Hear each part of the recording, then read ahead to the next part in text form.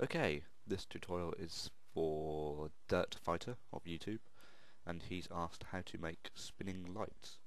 So I'm just going to do this quickly just to show him how. Now, first you obviously want your basic light shape. So that's why I'm clipping this thing here.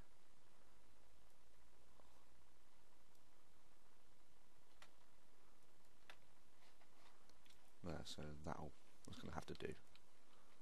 Because, wait a second. That's a bit better. Just bring that down.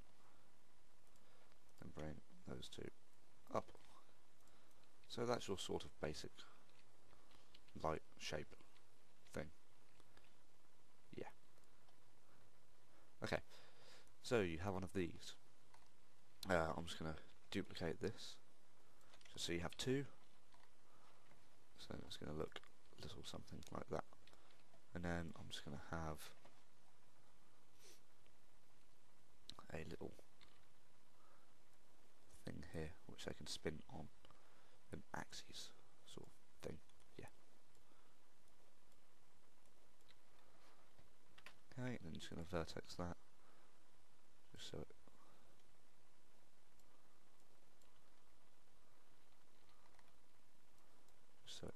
fits on like that. That's fine. Okay, back up. Okay, so what you can do, you're going to take these two, press Ctrl T, turn it to a func_rotating, and just apply that. Give it a name of, sorry about him, I'm just going to have to respond quickly.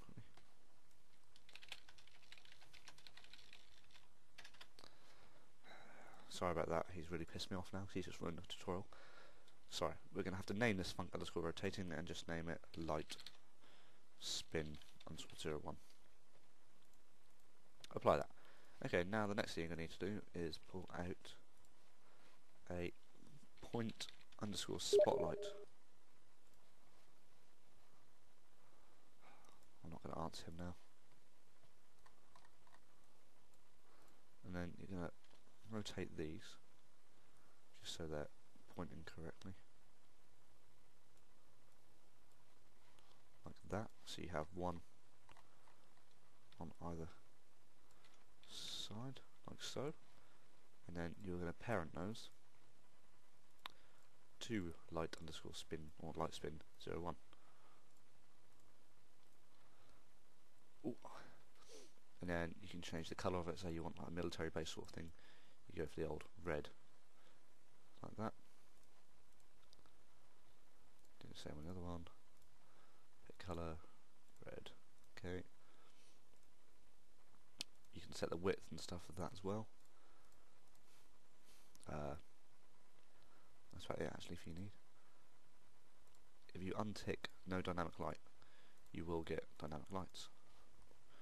So I'm just going to go ahead and compile this. Turn off HDR because I don't have any HDR.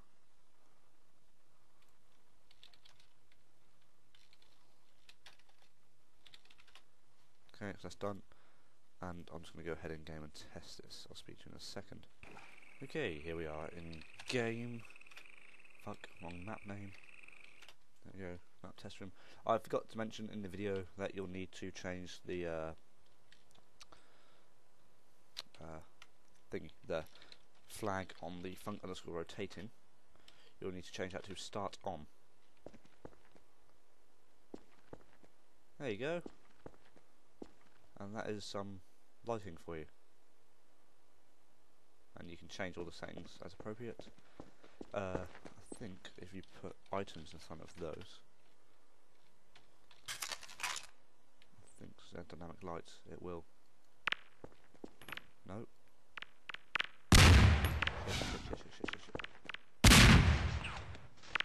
Yep. They are affected by dynamic lighting. They are dynamic lights on. Excellent. So this was another tutorial, and it wasn't really that great, but hey, it looks good. If what you need to do, you need to increase the light map scale on the walls and see where you want it to shine, and that will give you better shadows instead of the pixelated ones you see on the edge. This was another tutorial of mine for the guy who asked me a question, and I'll see you in the next one. Goodbye.